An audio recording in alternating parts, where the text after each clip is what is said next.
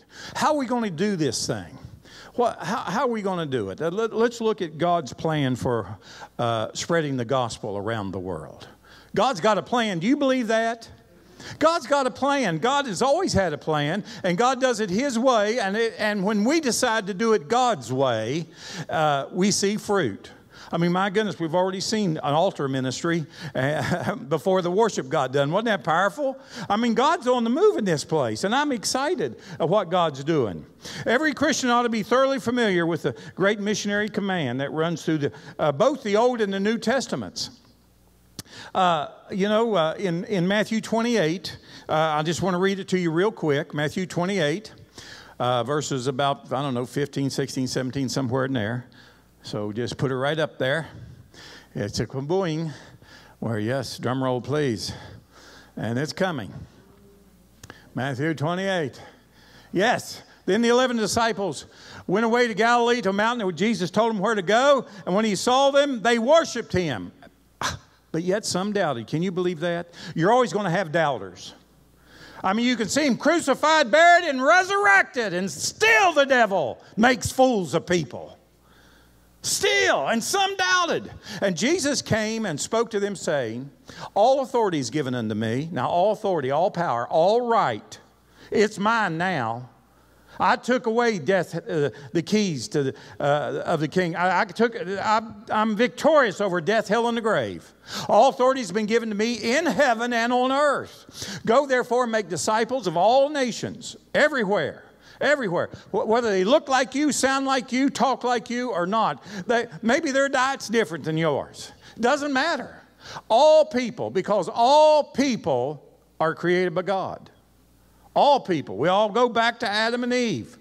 Or bring it on up more closely. We all come from Noah and Mrs. Noah. Okay? We all do. And He says, go and make disciples of all nations, baptizing them in the name of the Father, Son, and Holy Spirit. And then, you get them, convert them, get them baptized, and disciple them. Educate them. Teach them to observe all things I have commanded you. Lo, I'm with you always, even to the end of the age. Amen. And I believe that, don't you? And so there, Jesus told us what to do. He told us what to do. These words were spoken by the Lord Himself. And it's His divine plan to getting the gospel out to everyone. This was His parting command to His followers. The last thing He said was go. As you go, proclaim. This is the last thing He said. And it's related to this present dispensation of grace in which we are living. It's a now thing that we're to do. And therefore, it is just as binding today as it was on those who stood there and literally heard what He had to say and watch Him go up. Literally go up into the clouds and received Him out of His sight, out of their sight. It's just as valid today, but too often we don't believe that. We don't believe it, or we might give a mental assent to it, but we don't practice it. We don't get involved. But how slow God's people are to obey. We need a vision for all the world and all of creation. In Pakistan and in Cuba and in the Gambia, and you just fill in the blank. In Europe, my goodness, Europe has become a wasteland, especially Western Europe, when they've let all their borders down and let all those Islamic refugees come in. And now the rape rate has gone up 500%. Because in a Muslim's mind, it's not sin to rape a non-Muslim. Do you understand that? That's not sin. That's not sin. Matter of fact, in their book, it's taught it is their right. Because they feel they're superior and you are inferior. Do you understand that? God, open our eyes to the truth. God, open our eyes to the way it really is. Well, first thing I want us to look at real quickly here is the plan for preaching the gospel to every creature is the Lord's plan. God's love extends to all of mankind. Do you believe that today? I mean, everyone. He loves everyone. Even radical Islamists. My goodness, do you realize more Muslims have gotten saved in the last 50 years than the first 1,400 years of Islam? God is doing something marvelous. God is, He's appearing to them in dreams and visions and with the advent of the internet in very sundry ways, these little thumb drives and all this Wi-Fi thing and all that stuff. God, the people of God are getting the word in and in their language, whether it's Farsi or Urdu or Punjabi or Hindi, or it doesn't matter. In Mandarin and Cantonese, He's getting the word in Tibet. Everywhere. We hear all free Tibet. Tibet is, it is a province of China today. And people say, oh, we need to free Tibet. They've been in bondage for thousands of years because they've believed the lie of Buddhism. Do you understand? And they would not allow any Christians to come in. At least under communist China, we're getting missionaries into Tibet. Praise God. You go figure that one out. You see these bumper stickers, free Tibet. Well, let's free them from sin and hell. And let's get the gospel out to them. Amen? And so God's love extends to everyone. John 3:16, for God so loved the world, He gave His only begotten Son, that whoever believes in Him should not perish but have everlasting life. Woo! That's me and you. That's everyone. And I'm so happy that that's the way it is. In Isaiah 45:22, Isaiah 45:22, look unto me and be saved, all ye the ends of the earth. The ends of the earth, that means everyone can be saved. Not everyone will be saved, but everyone could be saved. I believe that. It's an offer to whosoever will may come. John 10:13, for whoever calls upon the name of the Lord shall be saved. Are you a whoever? Then if you call, you can get saved. Oh my goodness. He says, for I am God and there is no other. You see, the church of every generation is commissioned by Jesus Christ to evangelize the world in its generation. Some of us are we're closer to the end than we are the beginning. And I'm telling you what we need to do now. I believe the rapture of the church is just so close. Well, what if it's next year? Oh, that's close. That's close. Well, what if it's in 2020? We'll vote and go. I mean, you know what I'm saying?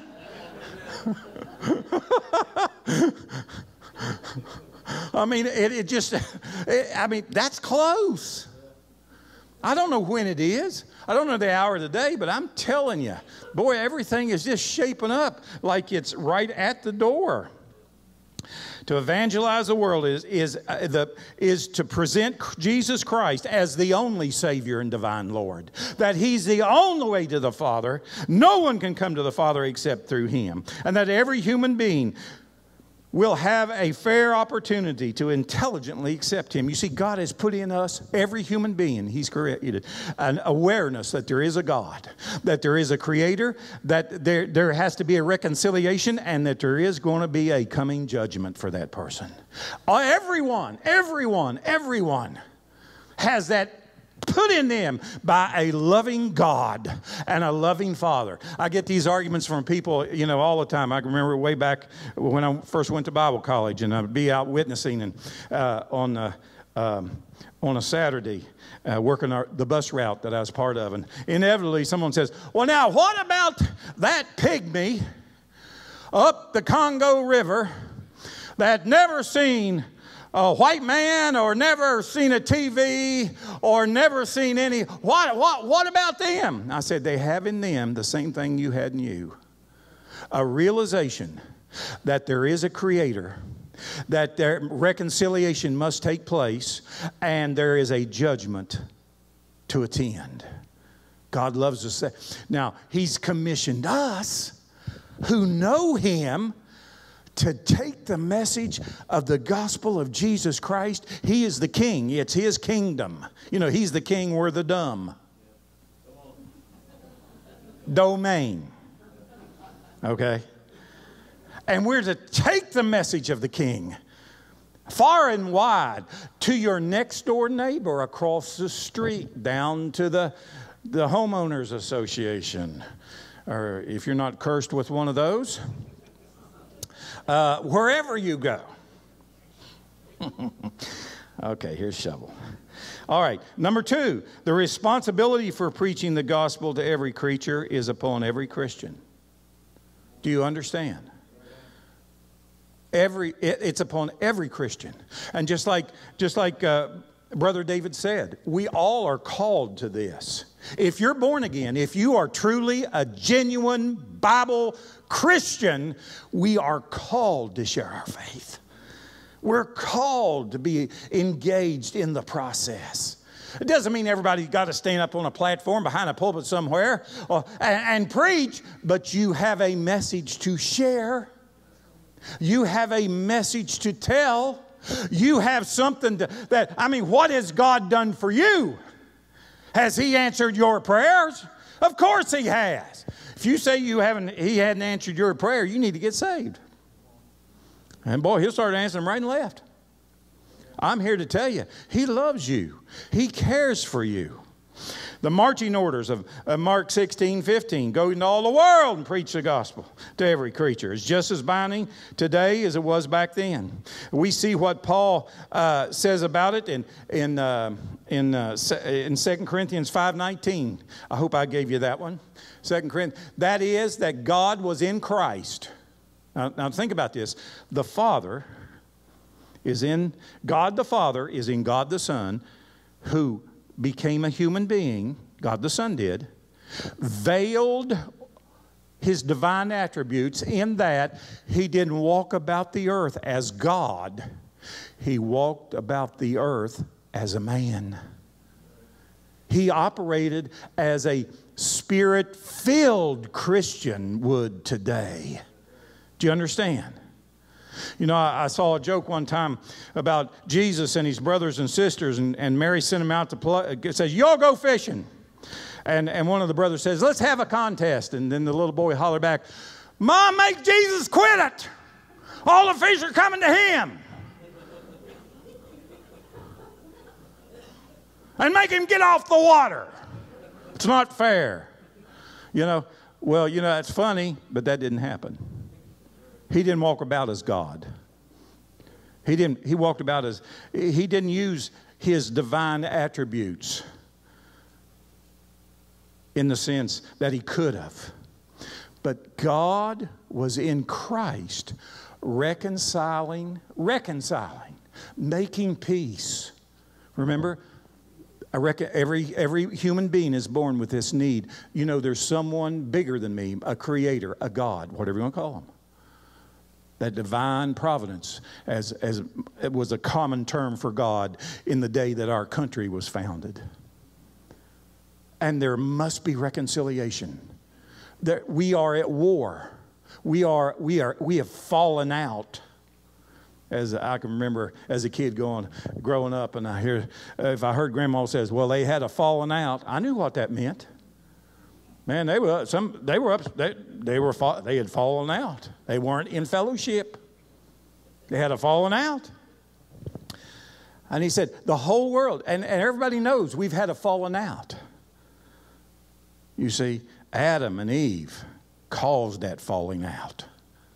And so He's reconciling the world to Himself. And what does that mean? Not imputing their trespasses to them. Well, you say, I'm a pretty good person. You have trespasses. You have broken God's law. You have broken God's law. Have you ever been surprised or excited and said, Jesus, you've taken the Lord's name in vain. You've broken God's law. You have. You have committed a trespass. I've heard people say, Christ Almighty. And it wasn't in a reverent, holy, or worshipful way. It was as a byword. You have broken God's law. You deserve to go to hell forever. Just on that. But the Lord was in Christ. The Father was in Christ. Not imputing your trespasses to yourself. I've got them. You do too. But He took them. And he took him on himself. Remember 2 Corinthians 5:21 says, for Christ, who knew no sin, was made to be sin for us, that we may be made the righteousness of God in Christ Jesus. He took our trespasses, our iniquity, our bent towards, he took it all, and he paid for it on the cross and took his holiness, his righteousness, his purity, and put it to our account. Woo! My goodness. And he's committed to us. Do you realize that God has committed to you the word of reconciliation? You know what that means? How many people in here are married?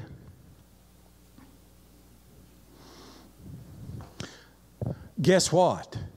You're committed to someone. Do you hear me? You're committed. God has committed to us. He has married to us. We are in covenant. Whether you're single or married here today, if you're saved, you are in a covenant relationship. And He has committed to us the word of reconciliation. He's not committed to us the role of sin policeman. He's committed to us the ministry of reconciliation. God knows what sin is. We're already condemned. He's calling us unto Himself that we can be reconciled. That's how you get the word, the message done. Immediately we're born into God's family and we're responsible for taking and sharing the message of Christ's death, burial, and resurrection to the world. And the question is, are we discharging that responsibility? My goodness.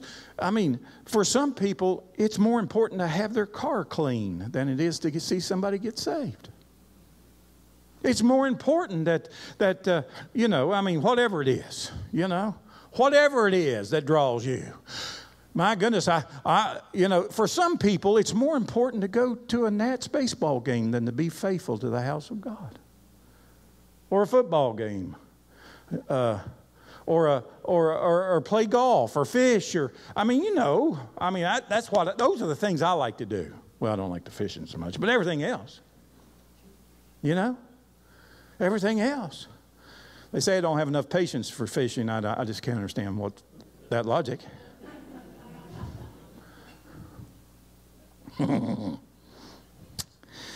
3, the need for preaching the gospel to every creature is very great.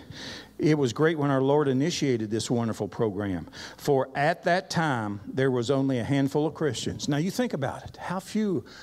He had 12 disciples and turned the world upside down. The need's far greater today than it was in the day of Jesus. The population is so much greater. Finally, for the first time in history, there's more people on earth than any other time. We're up around 8 billion, and 9 billion is not very far. Boom, boom, boom. And away it goes. And there are more people who need to hear the gospel and be saved. In addition to this, there are many more religions and false cults. There are. There absolutely are. Than they were even 2,000 years ago. But there's still only one gospel. Do you hear me? There's still only one gospel. There's only one. There are millions of people in the world today who have never heard a clear presentation of the gospel of Jesus Christ. And that's not God's fault. That's Christians' fault. That's church's fault. That's people who don't see the need of an aggressive missions program. That's for people who stand in the way of people wanting to go on mission trips and criticize them. Listen, we've got to get on with God's plan. We got to get on board with the way God said to do it. Amen? I've never been to Pakistan, but Brother David goes, and we can help him. Do you understand? Do you understand? We get thousands of people from Pakistan who watch our archived messages, our video messages. It's unbelievable.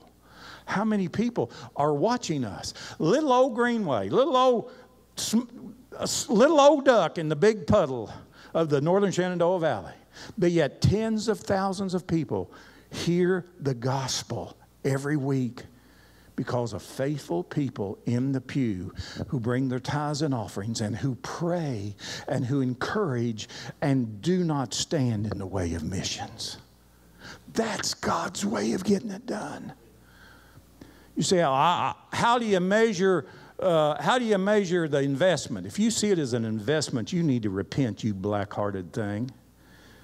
You don't buy stock in God. Who do you think He is? Who do you really think He is?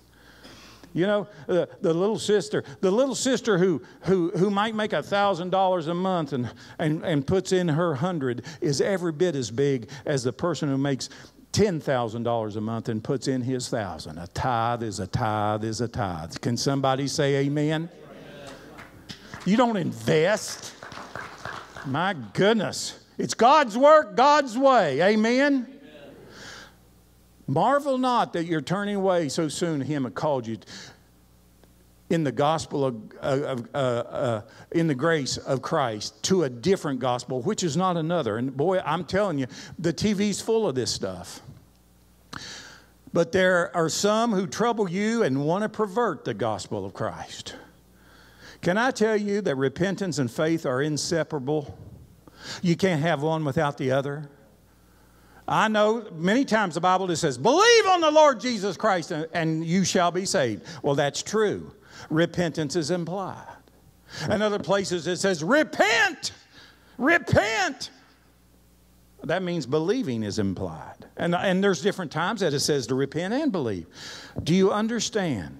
If you really come to Christ, if you really become born again, changes begin in your life.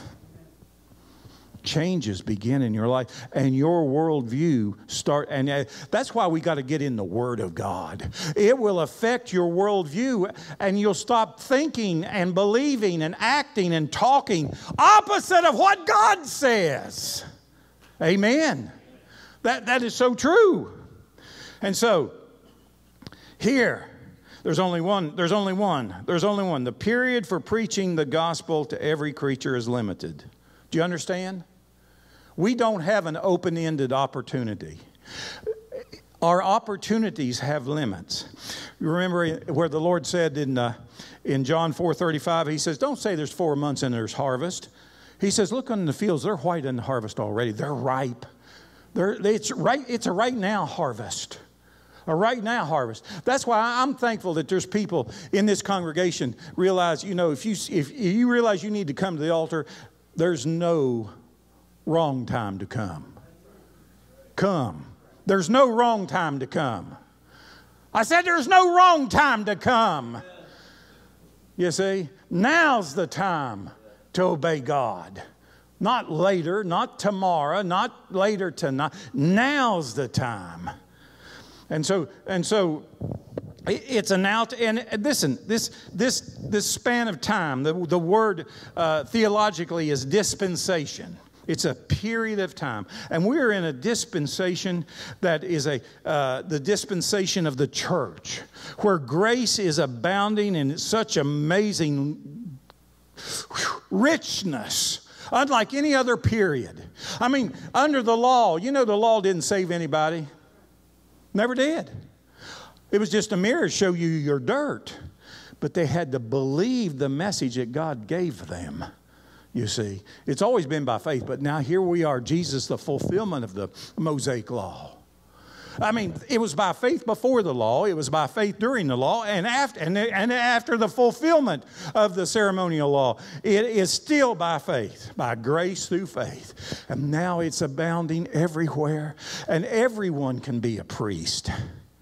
Everyone can be a believer priest. Everyone has a right to go to the Father. Everyone can offer up the sacrifice of praise. You don't have to be at a certain tribe and a certain clan, everybody, you see. That's the dispensation we are in. That's the one. Hallelujah to the Lamb of God. You see, I want you to understand that the time is short. The time is short. It's short dispensationally. We don't have a forever time to get it done. It's short because there's a start, the day of Pentecost, and when the last person believes on Jesus and the rapture happens, man, that dispensation is over. And then there's going to be another horrendous time and those 7 years called the tribulation period, and then the millennial reign, and that's a whole nother ball of wax I don't have time to get into. But you see, it is short. And then it's short in James 5:8. But even if we, an angel of heaven, preach any other gospel to you that we have preached, let him be accursed. Now, James wasn't politically correct. Can I put that in Appalachian English for you? He said, if anybody tells you there's another way to go to heaven, may they be damned to hell. That's what condemned means. You say, oh, that's so harsh. Yeah. Telling people a lie and they believe they're going to heaven and end up in hell is harsh too. Do you hear what I'm saying? And so he says, be patient, establish your hearts, for the coming of the Lord is at hand. You see, it's short politically, for the doors of opportunity for missionary enterprise are fast closing in many lands. It is. Things are volatile in Cuba. You just never know. I just go. I just go. It's still pretty good. It's all good. It's all good. Things are still good in Gambia. But they've told Americans not to go to Pakistan. For obvious reasons. When you stop supporting them financially, that gets people's attention. Do you understand? Just like when you stop supporting the Palestinian Authority, that terrorist outfit that, then that gets their attention, you see. Dear friends, I want you to understand, it's short spiritually, for hundreds of thousands of souls die daily. Die daily. People, if we had a clock up here that showed you how many people die every day, it's unbelievable how many people leave this world unprepared to meet God. And we can make a difference. That's why we live stream. That's why we support missions. That's why we go on mission trips. That's why we encourage you to share your faith in your community, because that's God's way of doing it. Do you hear me? That's how they've done it. In the first century, they preached and they demonstrated in power the message of Jesus Christ. Well, methods for preaching the gospel to every creature are varied. With the increase of literacy, and I like what Brother David said, we're teaching them. He teaches them how to read and write, teach them a trade, and then teach them about Jesus. Man, that's what you call a well-rounded. I can remember when you could go to the public school in America and get the same thing. Can't now, but I remember when I was a kid growing up, you could. My goodness, we said prayer before we ate in the public school I did. We started every morning with the Pledge of Allegiance and the Lord's Prayer. Try to do that now. My goodness, just try to do it now. All it takes is one phone call to the superintendent's office, and the fear will come in them, whether they're believers or not. All it takes is the ACLU just make one phone call, or these Citizens for the Freedom from Religion group that sue all these school systems to get them to take Christ out and don't you dare pray at a football game. Don't you dare. Don't dare, coach. Don't you join your students if they voluntarily want to pray. Don't you dare. We'll fire you. And that's what they've been doing. That's what they've been doing. Oh, friends, time's running out. We got to do what we do. And God open the door, and God give wisdom to everyone who works in the education system, that they will be a light and they'll be as wise as serpents and harmless as doves. And the Lord protect them, that they can represent Christ in a wonderful way. Well, how can I do this? What are the various methods? Number one, prayer. Say prayer. I'm telling you, that's the greatest weapon we have. Prayer. Prayer. We're told that only the Lord of the harvest can call the laborers into the harvest fields, but we must pray them out. John 4. The second way is by giving. Every Christian should regularly, systematically, and sacrificially give of his substance so that all the mission work may be sustained and extended. That's God's way. You say, I can't go to Tanzania. I can't go to Kazakhstan. I can't go to China. Well, but there are people who are called to go. And we can help. We can pray for them, and we can. That's why, you know, if everybody would honestly tithe before the Lord, we'd never have to worry about $1 again. Do you understand that? Do you understand that? I mean, our missions budget would quadruple if everybody would honestly tithe. I mean, now you think about that. We give by giving, and then the third way is go yourself. All cannot go in person, but if you love the Lord Jesus, perhaps you can go. And you should be willing to go if He calls you. And have you told Him of your willingness? Remember Isaiah, here am I, send me. Have you said to the Lord, Lord, I'm willing to go if you want me to go? Have you come to that point in your Christian life? If you want me to go, Lord, I'll go. If you haven't, I challenge you to do it today. Lord, if you want me to go, I'll go. I'm listening, I'll obey. I'm going to pray and I'm going to give. And if you want me to go, I'll go. The reward for preaching the gospel to every creature is very great. The immediate reward is the spatial consciousness of the presence of the Lord Jesus, the joy of soul winning. And there are future rewards that the Bible tells us. There's a soul winner's crown to win, and on and on. And then lastly, as we put down the landing gear, the equipment for preaching the gospel to every creature is promised. Acts 1:8. What do I need? Here's what you need. You shall receive what? Power. Friends, the Holy Spirit is what we need. The power of the Holy Spirit has come upon you. You shall be witnesses in Jerusalem, Judea, Samaria, and the uttermost parts of the earth. The reason most Christians don't think about sharing their faith. It's not a big deal to miss a day or two or three of reading our Bible. It doesn't bother you not to tithe or just, well, I missed, so I won't have to make it up. Do you know why Christians think that way and commit that sin? Do you know why? You're not filled with the Holy Spirit of God. I'm telling you, you shall receive power when the Holy Spirit's come upon you, the power to do what's right. The power to obey God. The power to witness and to see lost people saved. The power to see the healing. To see people healed. To see people set free.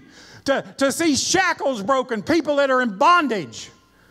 People that are shackled by pornography or drugs or alcohol or sexual immorality. Whether it be heterosexual or not. Sin is sin is sin is sin. And God loves us, but God wants us to come to Him. Friends, if you receive power, you say, I've not received power. Well, I tell you, a lot of Christians never receive power. They're powerless. Never been baptized in the Holy Spirit. They're not Spirit-filled. They're not, I'm telling you, you need to make a difference, and you need to want to change, and you need to make a change. Yes, I know the Holy Spirit comes in the moment you trust Christ as your Savior. And you're born again in your spirit, and you are sealed for the day of redemption. That's what the Bible says. You don't like it, take it up with God. Had a fella ask me the other day, you know how many authors of the Bible there are? I said, yes, I do. There's 39 or 40, depending whether you think Paul wrote Hebrews or not. I said, you're absolutely wrong. There's only one author of the Bible. There's only one. God authored the Bible.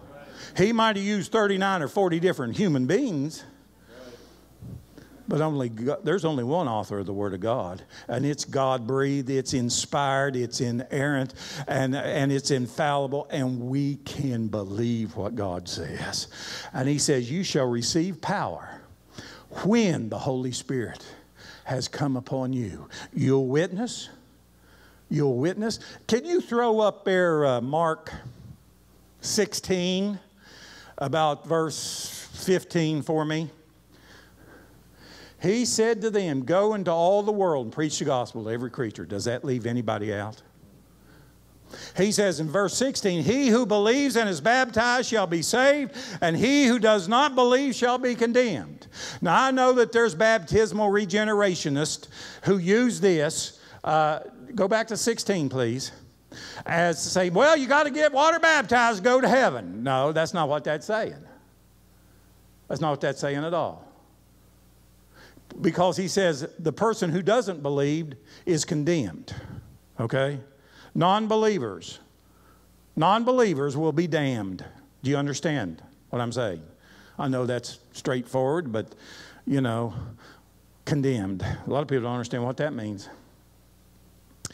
You see, believing is the common denominator. What's the first step for a believer, a genuine believer? Get water baptized. Get immersed in the name of the Father, Son, and Holy Spirit. You mean if I'm not immersed, I can't go to heaven? I never said that. Never said that. I don't believe in baptismal regeneration. You don't get saved in the baptistry. But I'm telling you, it's an answer of a good conscience toward God. And he says, he who believes and baptized will be saved. He does not believe is condemned. Now look here. Now look. And these signs will follow those who believe. Well, how can that happen? Friends, you got to be Spirit-filled. He says, in my name, they'll cast out demons. I'm telling you, there's demons. There's some here today. Because I can feel them. There's demons here today. And God wants to cast them out. He says, in my name, he'll cast out demons and they'll speak with new tongues. Some people here have never gotten your prayer language. Well, I'm telling you, that's your secret weapon. It's the only spiritual gift that God has given that's just for you. Do you hear me? It's just for you. I've had people, these cessationists who don't believe in the gifts of the Spirit anymore, they say, oh, well, praying in the Holy Spirit, praying in tongues, that's selfish. It absolutely is.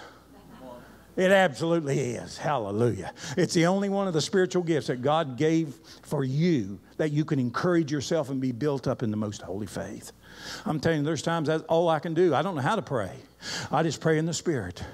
There's times that the devil comes against me and I'm telling you, and all I knew to do was to pray in the Spirit. I didn't know what to do. When the enemy uses people and situations against you and just you just fill in the blanks, all I knew to do was pray in the Spirit. And God, I'm telling you, God is faithful. And he comes through. He says, now look here. Verse 18. Now don't get excited.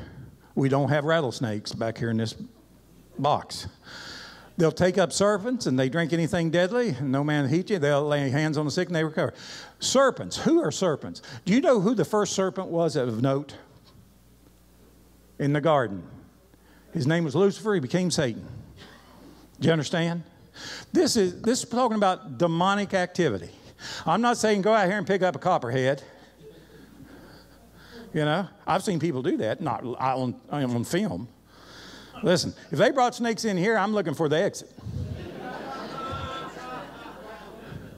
And if no one's in the way, I'm going to start firing bullets.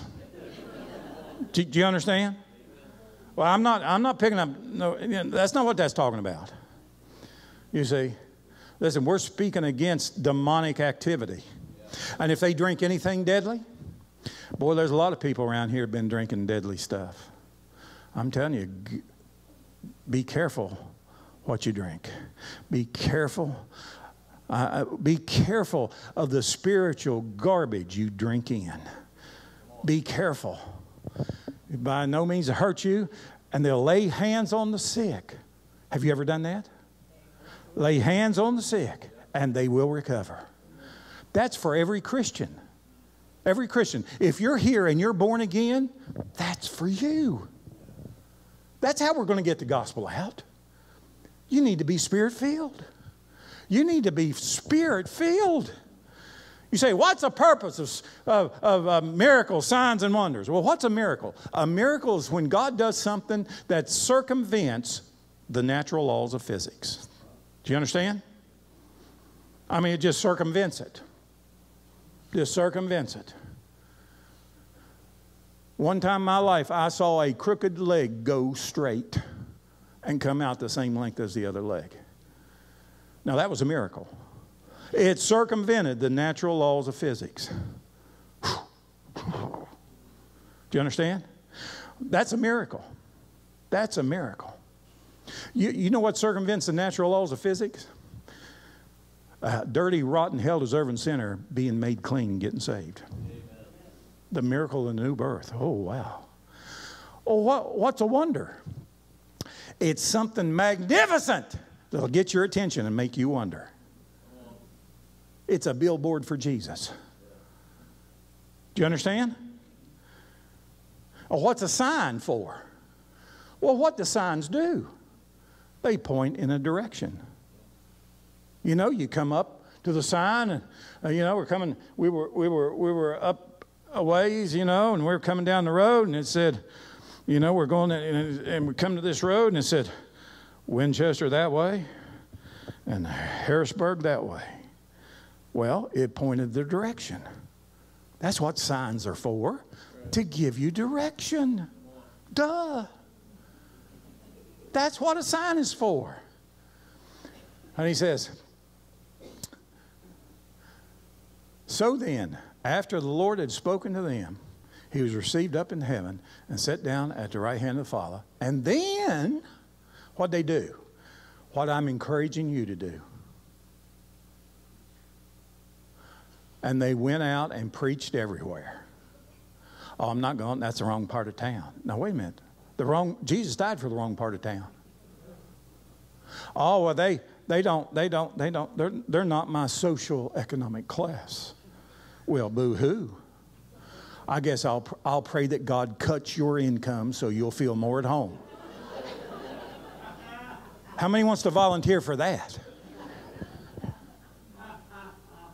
I mean, now, come on. They went everywhere. They preached everywhere. And the Lord working with them. You see, I don't have to go in the power of Bob. I go in Him. Amen. And he says, and they went out and preached everywhere, and the Lord working with them and confirming the word through the accompanying signs. If you'll believe on the Lord Jesus Christ, you'll be saved. And if you get saved, watch your house get saved. I don't know what to do. I don't know which way to turn. Lord, you make a road in the desert. You make a river come right down through here so we can put our faith boat out in it and we'll follow the river. The accompanying signs. Lord, what I'm to do? Where am I going? Hey, watch out. Here comes a sign. Winchester's that way. Do you understand? You've got to be willing to say, I'll go. I'll be a witness. You might not ever leave the boundaries of America. I'm telling you, there's plenty of mission work to do right here. But maybe you need to travel overseas. I find that most Americans, when they go to another country, they realize how exceptional America is. America is not normal. This is not normal, the way we live. The abundance, the abounding blessings. I mean, in the first year of President Trump's administration, he has set there's so many records have been set. The lowest unemployment in 17 years, the lowest black unemployment ever in the history of America. I mean, you won't hear it if you're listening to a lot of the news outlets. But I mean, you got sheets of accomplishments, sheets of paper of accomplishments. And you think, he's no politician. He's got a New York City attitude, and he's not polished. And, but he's a little gruff, and you hit him, he's going to hit back, and he's going to hit you harder. And he's not a politician. And I guess all we can say is thank God. Thank God. And so many wonderful things. He's the most pro-life president ever. More judges, more circuit judges. He's put more judges in 1 year on the bench. They've been open for all, and all the other presidents just kind of twiddled their thumb and didn't make it a high priority. I'm telling you, God's on the move. It has nothing to do with politics. That's a spiritual issue, what God's doing. It's not Democrat or Republican. It's Jesus. I'm a Jesus-crat. Amen?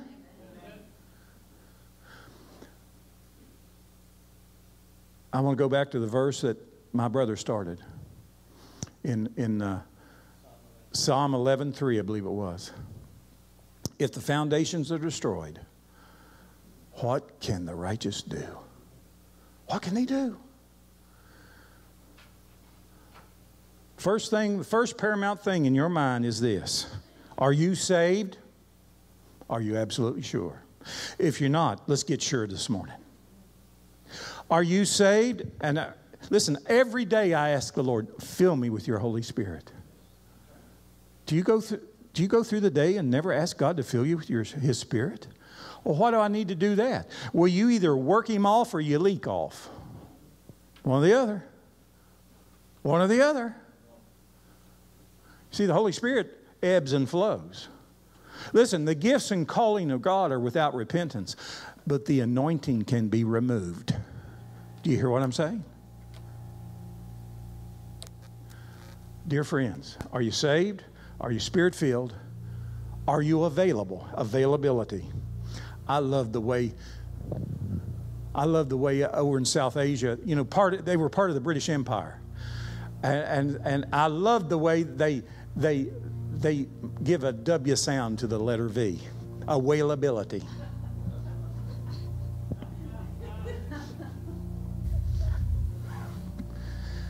I love you. Are you saved? Are you Spirit-filled? Are you available? That's how we're going to get the job done. If you're saved, never been baptized, you need to take care of that. You need to take care of that. If you're saved and you're a little stingy and hoardy with your finances, and you're not worshiping the way the Lord says, listen, you need to commit that to the Lord. I'm not going to send you a letter and saying, you're not tithing according to our records. I'm not going to do that. I'm not the Holy Spirit. I'm not the Holy Spirit. But if He lives in you, He'll speak to you.